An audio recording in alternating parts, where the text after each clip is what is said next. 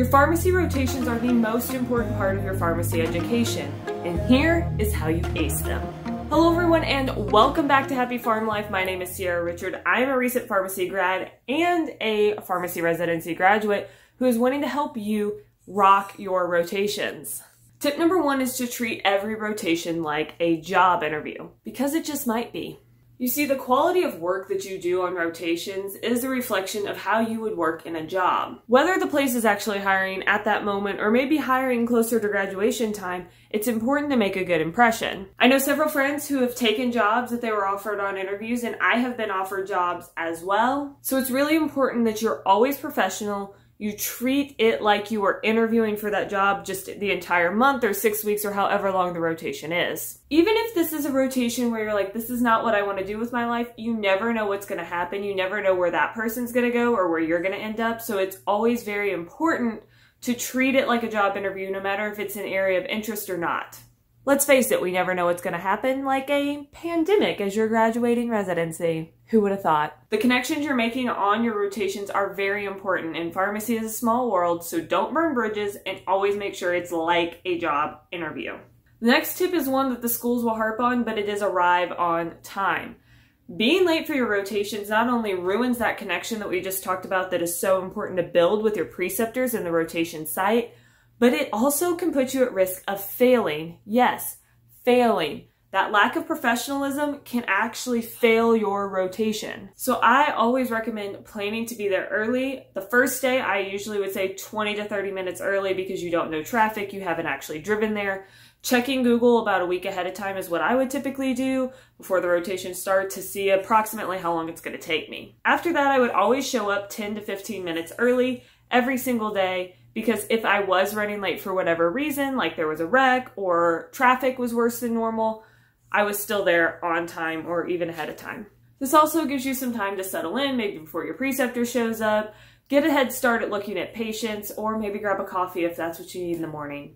Approximately a week out from your rotation, you want to go ahead and make contact with your preceptor. This is important whether you're doing IPPEs, APPEs, or even in residency. Always reaching out to your preceptor, giving them plenty of time to respond to you is important. This is a good time to ask questions that you need to know prior to the first day. Don't bombard them, but you need to know where you're going to meet them, what the dress code is. Some places don't like white coats, some of them do. Ask for any pre-rotation readings, anything that you should bring with you on the first day. Those are the type of questions you want to do in this first contact email. Try to personalize it. Tell them why you're excited about the rotation, what you're looking forward to, but don't go too far. Don't make it a long, lengthy email. This is one of those things that you could really get caught up in. You know, the things, like I said, you need to know. Another thing that's important is for you to make sure that this email is super professional. So whether you know this person outside of the academia setting, whether it's maybe somebody you've worked with before or was a recent student, it doesn't matter. Always be professional. You don't want to be using their first name, their doctor, whatever, even if you know them already. They may quickly tell you not to do that, but that is okay. You need to do it up front. On the back end of that rotation, make sure you're trying to keep contact with those preceptors. Ask if they can be a part of your LinkedIn. See if they're okay with you reaching out to them in the future if you have questions. If you see them at professional events, always make sure you say hi and are courteous. A lot of your preceptors do want to know where you ended up, so it's always good to make that contact again. Some of these preceptors may be somebody you want to ask for a letter of reference, and you can do that either on the last day or make sure you have a way to contact them later on that is a preferred method for them. My next tip is to set personal goals for the rotation.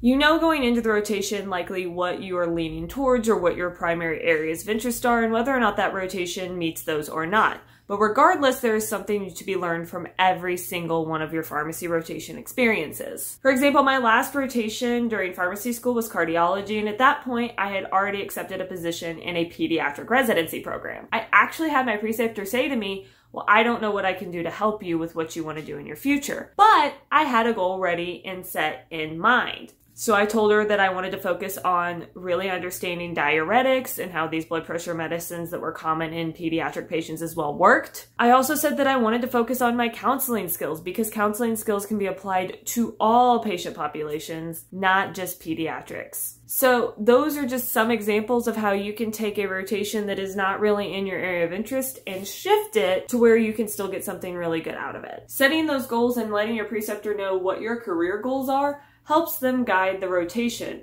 For example, we did a lot of topic discussions on anticoagulants during that cardiology rotation because that's something that is used in pediatric patients as well. My point being, whether the rotation you are on is the top of your list for career options or the very bottom, you can find something good to bring out of it to better you as a professional. And while you have goals for yourself as far as what you want to learn, your preceptors have expectations of what they would like you to learn as well. Ask the preceptors what they want and what their expectations actually are. Whether you're in a pass-fail system, whether you have honors, whether it is a graded system, ask what you need to get that top mark on those rotations. Not only do this for the rotation as a whole, but on day one, start asking questions about your assignments. What do you expect from my journal club? Is there a particular format? Do you want me to send it to you ahead of time? For soap notes, again, particular format, or do you not care? What is your focus when I do a soap note? Basically, every single preceptor is different. Their expectations are going to be different, and you need to figure out what those are in order to do your best. My next tip is to take notes. This notebook has been with me all during my residency year. I have, just filled these pages up with lots of tips and things that I need to know during rotation times. I highly recommend getting a notebook. I started doing this as an IPPE student and have continued on. There's small notebooks for your pockets that go in your white coat or scrub pockets, and then you can do a larger notebook like I did for residency when I felt like I needed a little bit more in-depth notes and I wasn't wearing a white coat at my residency site. This isn't just good for notes, for information that you're learning, but also a good opportunity to write down the questions your preceptor wants you to follow up on. A quick way to burn a bridge on your rotations is not knowing the questions that your preceptor asked you and not following up with them. Invest in a notebook, write it down. You also need to dress for success, and while scrubs are oh so tempting, and there may be days where you wear them like you're watching a procedure or something like that, dress for success, which means dressing nice, dressing professional. This is, again, a job interview. So even if you have the option to do those things, set yourself apart, dress nice. This shows your preceptor that you mean business and you are going to work really hard on that rotation. And it's also a good reminder to keep it professional at all times. You may know other people on the rotation or the preceptors themselves, and it does not matter. In any case, you need to keep it professional. This is a professional environment. Again, job interview. So you need to make sure that you're always speaking professionally, acting professionally, even if you have a more casual relationship with the person outside of your rotations. My next tip is to pack a healthy lunch. I'm gonna be honest here, hospital food is not always created equal, and if you're at a Walgreens or Walmart, the food that you find in their frozen section probably isn't your best option for a nutritious meal. Additionally, all of those add up, and it's probably going to be more expensive than you making something at home. So some of you are probably saying, Sierra, that's a little bit difficult. I'm not a good cook, or I don't have the time. I've used all those excuses before, and you're right. It's hard as a student. Which is why I am going to be doing videos on this in the future, some quick healthy meals that don't require a lot of skills in the kitchen and can get you out the door with a healthy meal in no time. So make sure that you have hit that subscribe button and turned on the bell notifications so you do not miss those videos. My next tip is to create a good morning routine. I'm going to be sharing mine in a future video as well, so again, make sure you're subscribed. But a healthy morning routine can get you set up for the rest of your day, and you may have to tweak it for each of your rotations, and that's totally fine. But having some sort of routine in the morning, whether it's just getting up a little early, getting ready, having your coffee, or if it's something a little bit more elaborate like mine has developed into, regardless, this is a good opportunity for you. My healthy morning routine was a game changer for me as a resident, so I want you to have that experience as well. Another great tip is to keep a rolling list of your interventions. When you do something awesome for a patient, whether you make a recommendation or you have a good counseling experience, write that thing down in your lovely notebook So you could talk about it on your evaluations with your preceptor. This is also really great to keep a list of for your job interviews, so whenever you are thinking about those situational questions, you have something in the back of your mind ready to go. My next tip is to be realistic on your self-evaluations. Here's the thing, guys, those self-evaluations, a lot of people don't want to talk about the stuff that they struggled with or didn't want to work on, but that sets you apart as a student. That means you are more self-aware than other students. If you don't say it, we think you don't know it, and then it's going to be like, okay, now I'm at the preceptor, have to tell you this awkward situation that you were in and didn't do great at. What makes you really stand out as a professional and would kick butt in an interview, because again, remember your rotations are an interview, is if you own those mistakes, own those things you needed to grow on, and then show them how you're going to fix it. Whether this is the midpoint and you have opportunity to fix it, or you're reflecting back on what you're going to do to fix it in the future or what you did to fix it, either way, it is an awesome opportunity to showcase your self-awareness and how you as a professional take ownership and action for the things that you need to work and improve on. My next tip is to give your preceptors good constructive feedback. They really want this whether they have been in practice for 10 years or you're their very first student. Helping them become a better preceptor and make the experience better is something that preceptors really want to hear from you.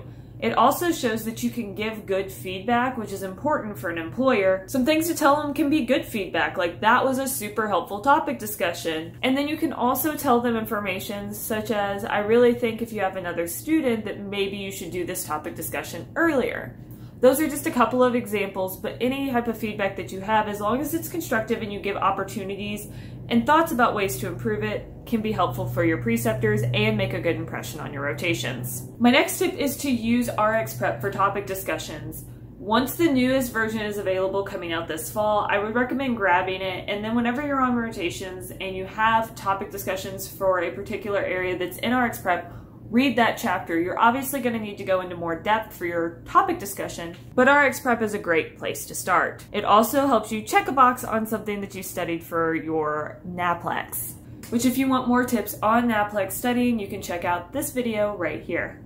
Link will be down below in the description. My last tip is the proper way to wrap up your rotation, and that is a handwritten thank you card. Personalized handwritten thank you cards are a little old-fashioned and do go farther than that email, but that is something that your preceptor will remember. It's extremely professional and just in good taste because they are spending a lot of time investing in you, whether you realize it or not. And you would likely do a thank you if you did an interview, so why wouldn't you do it for your rotation? I do recommend typing out what you're going to say in that Word document beforehand. That way you don't make any typos or spelling errors and you can see it all laid out before you write it in the card so you don't make any mistakes. Alright, that is what I have for you. If you liked this video, please give it a thumbs up and don't forget to hit that subscribe button down below and turn on the bell so you get notifications so you don't miss any future videos, and I will see you next time. Bye!